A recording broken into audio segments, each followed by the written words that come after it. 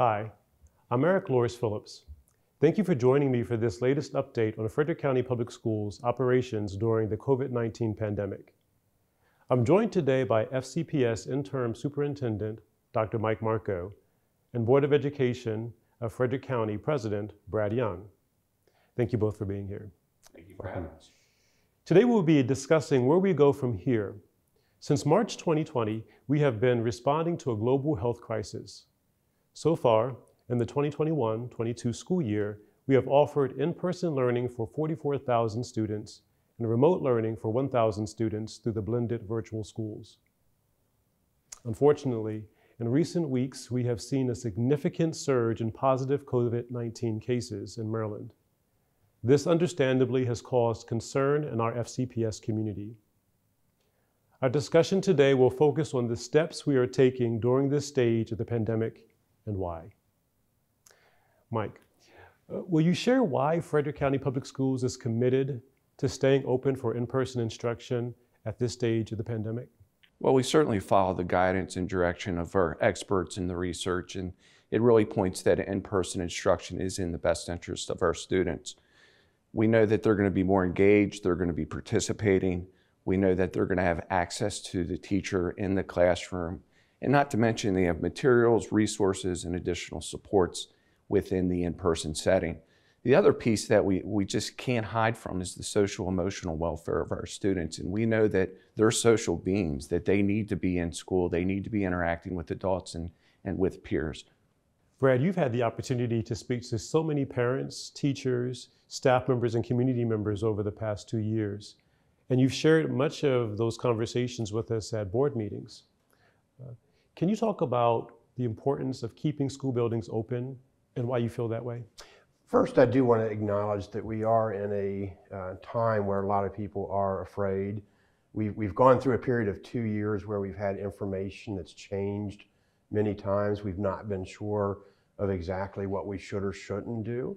But now that we've seen that we can bring kids into school, be able to conduct the educational day in a setting that's as safe as we can make it for our staff and our students, the public has said we want our students in school. I've been out through the community, and I can't tell you, I cannot go anywhere without somebody coming up and saying thank you for having our kids in school, because that's where they need to be. Just yesterday, I stopped at my grandson's bus stop, and all the parents were there anxiously awaiting for their kids to get off from elementary school. And as they came off, you could just feel the energy and the excitement that they were in school. And so, as Dr. Marco said, the social emotional piece of students being in school is so important. It's also important for the parents. The parents sometimes need that opportunity for their student to be somewhere else and have some other interactions with students and adults. And so I think our community understands how important it is, but yet we understand the fears that folks have of the fact that the Omicron variant's out there and many more people are testing positive. So we have to do everything we can to keep our kids in school while keeping them and our staff safe, because that is what is best for our students. And so let me ask this question, either one of you can take this. You talked about the fears and the concerns that some in our community have because of the Omicron variant of COVID-19. How do we address and take care of those concerns and those needs? Well, I would say we have to continue to have our mitigation strategies in place, face coverings, social distancing when we can, doing everything possible to keep our employees safe and our students safe. We need to continue to do that. We need to be very cognizant of the importance of having face coverings on at all times, except when they're naturally in the lunchroom, and we need to be reinforcing that.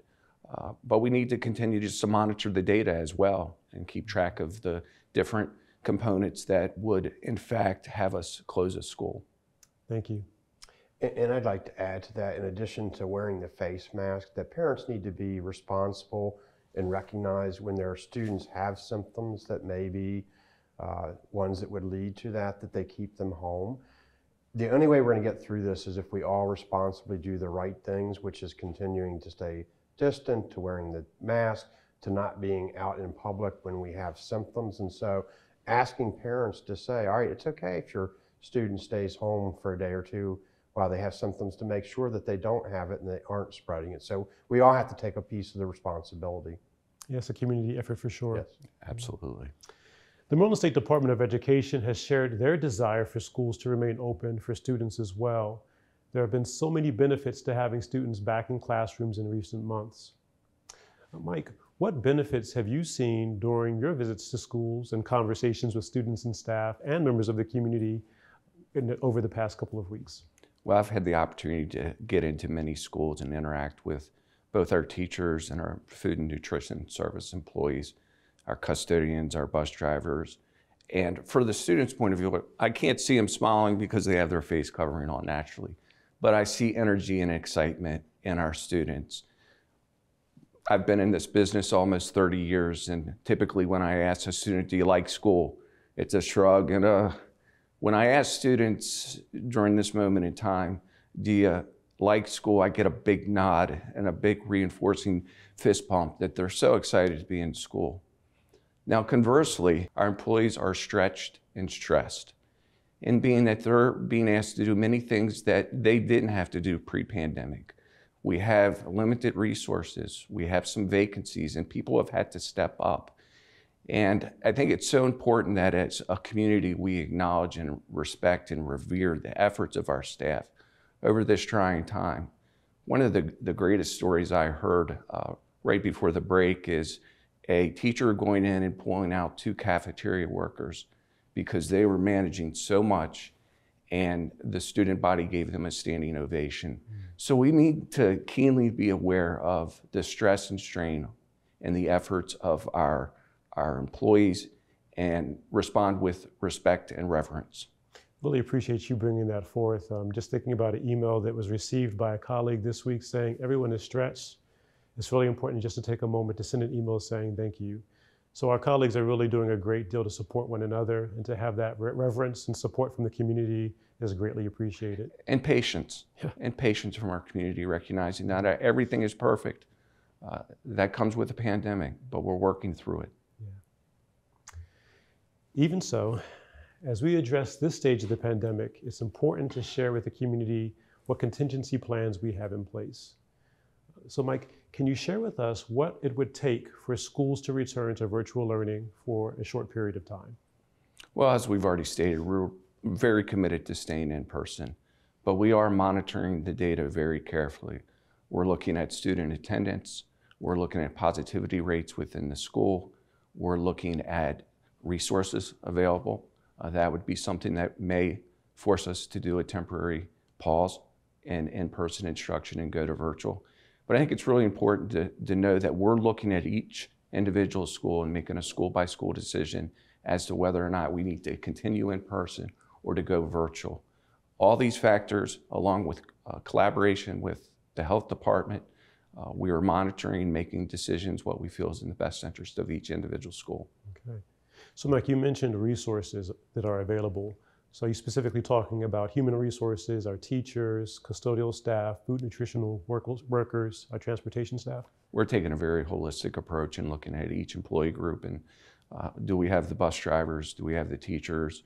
Have we deployed all our central office resources, which we have been doing to support schools? But once we get to the point where we cannot safely support a school and provide a good delivery of instruction and services, then we would be forced to go to a virtual. Now, it's important to note this would be a very temporary, it would be 5 to 7 days, so we can get a better handle on the health metrics within the building and then move back to in-person instruction. And that really amplifies the importance of each member of the FCPS community in contributing to what happens in the school. Absolutely. Yeah, thank Absolutely. you. So a follow-up question related to that is, under what scenario would hybrid learning take place? And you mentioned the 5 to 7 days for a move to virtual, but would hybrid instruction take place for the same period of time? No. Hybrid would be a long-term solution for Frederick County Public Schools, in that we would need to be hybrid for a marking period or a semester. Otherwise, we would go virtual and then return and shift back to in-person instruction. So what would it take for us to move to that scenario where we were hybrid for a longer period of time? I think it would be the health department or the governor saying we need to return to a previous model for an extended period of time, and then we would be ready to certainly shift to a hybrid model, in that we would have two cohorts, a cohort A and a cohort B, very similar to what we did last year. Okay, thank you. So both of you mentioned one of the mitigation strategies being the wearing of masks. Why are masks still being worn in schools and in our offices, and have they helped to mitigate the spread of COVID-19? Well, I think if you talk to the doctors, if you talk to our health officials locally and at the state level, they're going to tell you that it is one of the number one mitigating factors to prevent the spread of COVID. And we remain committed to doing everything possible to prevent the spread and keep our students in person learning. And part of that is face coverings, both for adults and for students. We know it's a huge inconvenience, but it's something that's going to prevent further spread of COVID-19. And did want to clarify that that was put in place as a mandate by our State Board of Education. My understanding is that they do have a off-ramping model whereby school systems, when they meet certain metrics, would be able to consider taking face coverings off. We're nowhere close to those metrics. So at such point that things start to calm down and we can start to look at whether or not that we can meet those metrics, we could consider face coverings not being required, but that's not going to be anytime soon. And that's an important reminder for us. Right. Yeah. So how can the community best help us in our goal to protect the in-person learning option? I would say first I'll let Dr. Marco answer, support your school system. Our employees, from our central office to our school administrators, to our teachers, to our support staff, our bus drivers, our instructional assistants, our food service workers, our administrative assistants in the office, are all working extremely hard to keep your kids in school. And so do the things to help support them, because obviously if they're not there, we cannot provide the instruction. And so their mental health is extremely important at this time as well. I can tell you that many of them are feeling battered and bruised. They go on social media, they're being beaten up because certain things are happening that are out of their control. So the first thing is support your school, support the employees. They do care, they are here to help your student learn. But then following the rules, making sure that your student's wearing their face mask, making sure that, again, if they have symptoms, that they're staying home, doing the simple things that can help us make sure that we can keep the schools open for students. Yeah, I'd piggyback that with gratitude and appreciation and respect for our workers that are working so very hard. I know no principal wants to make the call and say your child needs to isolate or quarantine, but it's part of the reality that we're living these days. And if parents can be understanding and appreciative and extend a thank you, or thank you for your hard work and your dedication, that goes so far. And we know that our employees and our educators are just working so very hard to ensure the success of our in-person learning and the success of our schools. So I just have to say the gratitude, appreciation, and respect for what they're doing, that goes miles when our community can extend it to them.